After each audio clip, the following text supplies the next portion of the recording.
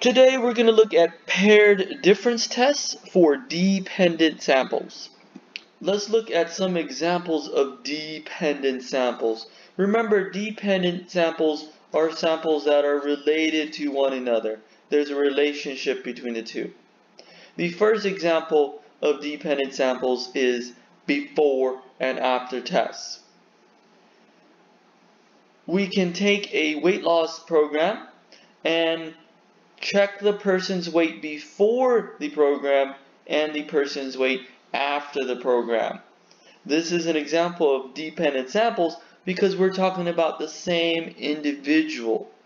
They're being tested before and they're being tested after. We also have matched pair design, and this is used to control the effects of other variables. For example, if I want to compare shocks, I can install one brand of each on each car and use the same type of driving, mileage, etc. And after a certain amount of miles, let's say 20,000 miles, we're going to test the shocks for strength and compare the differences in strength of each shock. We need to look at some assumptions before we start the problem. The samples have to be dependent samples. Sample data are matched pairs. If the number of paired observation is less than 30, we have to check the differences for normality.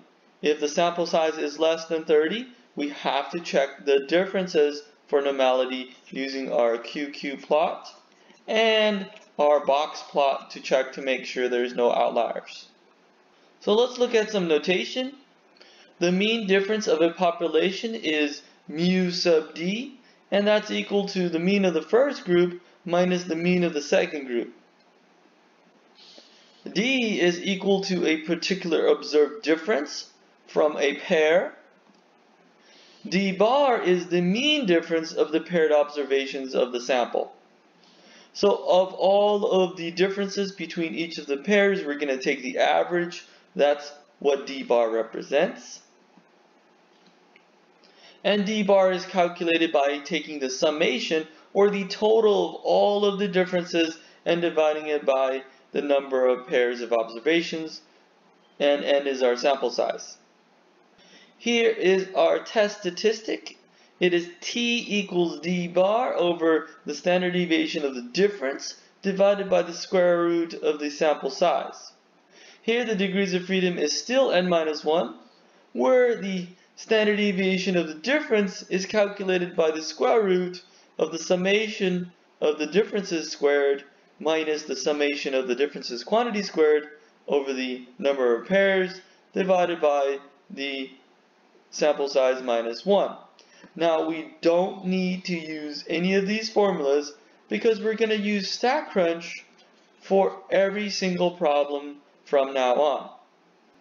If we want to calculate the confidence interval, we take the mean difference and then we add or subtract our margin of error to find the confidence interval. Note, if the degrees of freedom is greater than 1,000, we will use Z instead of T because T will approach Z for very large degrees of freedom. But then again, we're going to use StatCrunch, so we don't need to worry about looking at Z or T. So let's look at example 1. The following data represents the cost of a one-night stay in the Hampton Inn hotels and the La Quinta Inn hotels for a random sample of 10 cities. Test the claim that the Hampton Inn hotels are priced differently than the La Quinta Inn hotels at the alpha equals 0.05 level of significance. Also construct a 95% confidence interval for the mean difference in price between the two hotels. The first assumption we need is we need to make sure these are dependent samples.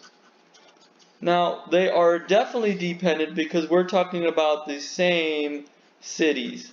The cities are the same, so these are dependent samples, and they're paired with one another. They're paired with one another. This is a matched pair design since the hotel prices come from the same 10 cities. To test the hypothesis, we first compute the differences and then verify the differences come from a population that is approximately normally distributed with no outliers because the sample size is small. Remember, the sample size is less than 30, so we have to check for normality and make sure there's no outliers. Let's try the problem now on StatCrunch. We have to check our conditions. The first column has the Hampton Inn and the second column has the La Quinta Inn hotel prices. Now to do this problem, we'll first have to go to Stat, T-Stat, Paired, and then we will click that and make sure group 1 is Hampton. We'll make sure group 2 is La Quinta. I'm going to go down and click Save the Differences, and then I'm just going to put Compute. We'll just close this window. We don't need it right now. And you can see here it gave us a column that says differences. So what they did is they took 129 and subtracted 105, and that gives a difference of $24 in price. And they did that for each of the pairs. So the second pair is 149 minus 96, and that's how they got $53. And this is the differences between each of the hotels for each of the 10 cities. Now we're going to look at the QQ plot for the differences. So we can go to Graph, scroll down the QQ plot, and click Differences to check to make sure it's approximately normal. We'll compute, and the graph is approximately normal because it's linear. Let's check for outliers now. I'm going to go to Graph, Box Plot, click Differences. We want the box plot for the differences in price. And let's scroll down and we'll select that we want to draw our boxes horizontally. Let's press Compute. And there are no outliers in the problem, so we know the conditions are met. I want to test a claim that the Hampton Inn hotels are priced differently than the La Quinta Inn hotels at alpha equals 0.05 level of significance. So before we start, I need to let the reader know which one's group 1. In this case, let's let group 1 be the Hampton Inn hotel because that came first. And group 2, we'll let that be the La Quinta hotel.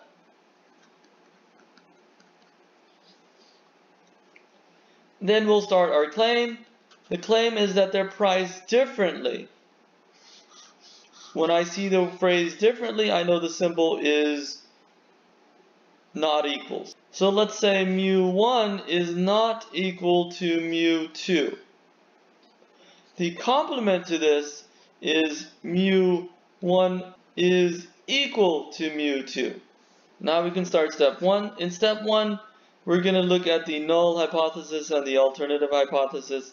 The null hypothesis is always the one with the equal sign, so mu1 is equal to mu2. In the alternative hypothesis, it's mu1 not equal to mu2. Now there are some notational differences. In the textbook, you'll see they'll refer to the null hypothesis as the mean difference is equal to 0. And for the alternative hypothesis, they'll refer to it as the mean difference is not equal to 0. But just be aware that the notation means the same thing. In step 2, we're going to state alpha. Alpha is equal to 0.05, and that is given here in the problem. In step 3 and 4, we're going to go to StatCrunch to find those values. Let's try the problem now on StatCrunch.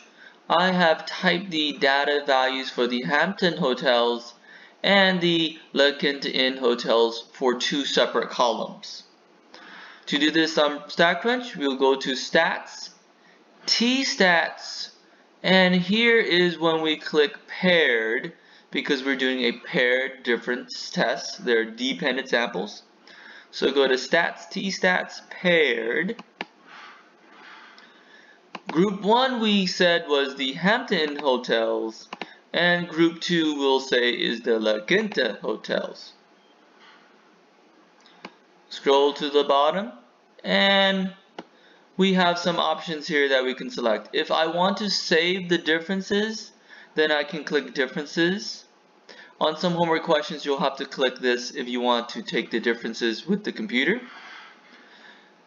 But we're doing a hypothesis test, so we'll go down here. And remember, the notation is slightly different.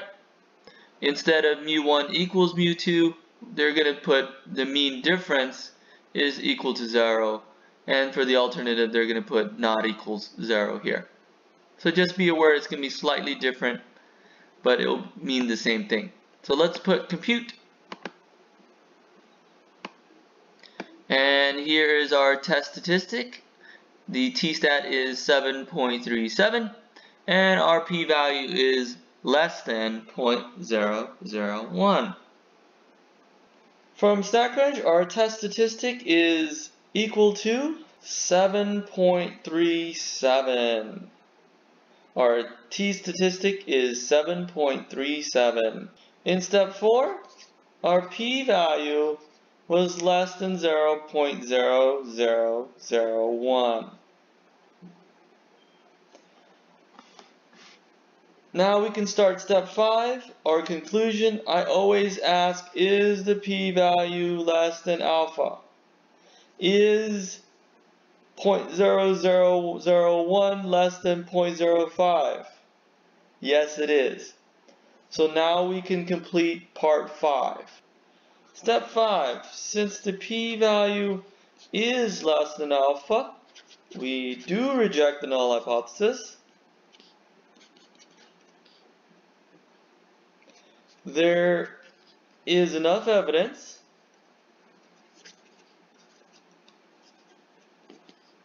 to conclude, and remember our conclusion is always in terms of HA. Recall HA was mu1 was not equal to mu2. So there is enough evidence to conclude the hotels are priced differently.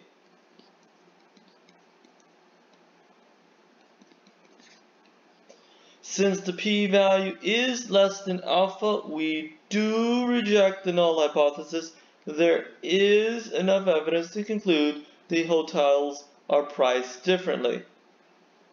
Now let's construct a 95% confidence interval for the mean difference.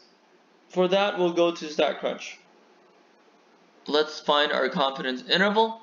We will go back to our page that we did not close. We'll go to Options, Edit, and then we'll go to the bottom and click Confidence Interval. Since we want 95%, we'll put 0.95. Click Compute, and here is our lower limit, 38.397, and our upper limit is 72.40.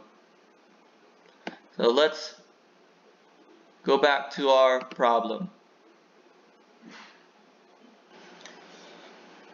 From StatCrunch, we have the lower limit is 38.40 and the upper limit is 72.40. Now we're rounding these values to 2 decimal places because we are talking about money. Now the next question that I need to ask myself is there a 0 in the interval? Is there a 0 in the interval? Since both of these numbers are positive, we know there is no 0 in the interval. There is no 0 in the interval. That implies there is a difference.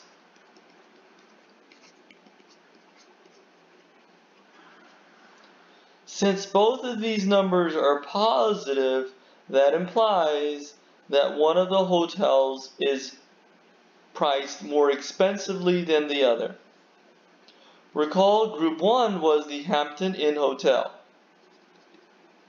and Group 2 was the La Quinta Inn Hotel.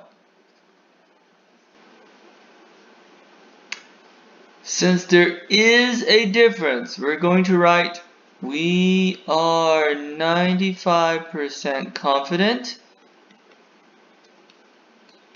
that the Hampton Hotel is more expensive by between $38.40 and $72.40. We are 95% confident that the Hampton Hotel is more expensive by between $38.40 and $72.40.